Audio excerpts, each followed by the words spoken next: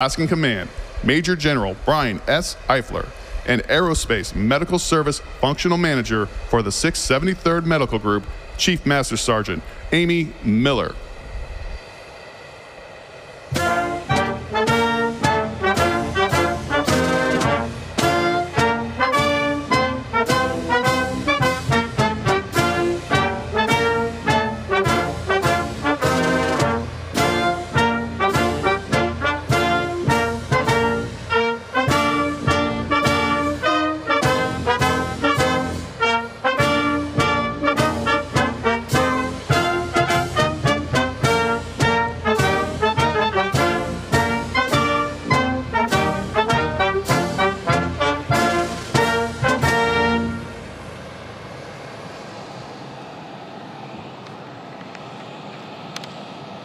Please take your seats.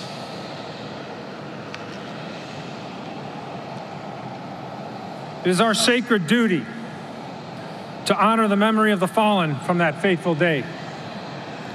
We honor the innocent lives lost in the carnage, our first responders who ran into it, and our citizens that went down fighting back. We also honor those that gave their lives in the response to defense of America. From 9/11 to the present, over 7,000 members of the military have made the ultimate sacrifice. Over 53,000 were wounded, and hundreds of thousands that still bear the internal scars of war.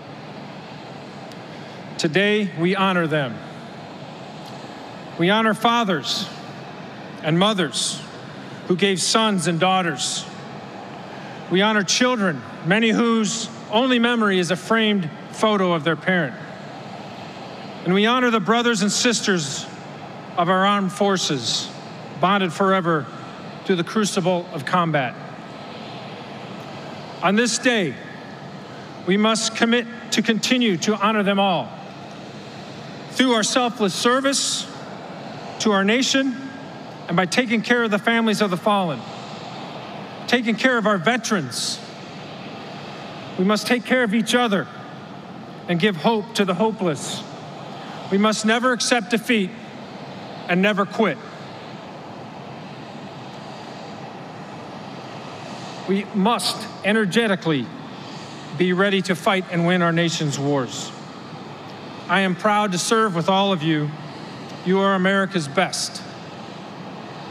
For you had many choices, and despite the hazards of our profession, you courageously chose to serve. And tell America, I got your back. I thank God for you all. May God bless you. God bless our great nation. And as we remember our fallen and our commitment to the future, please stand and join me in a moment of silence.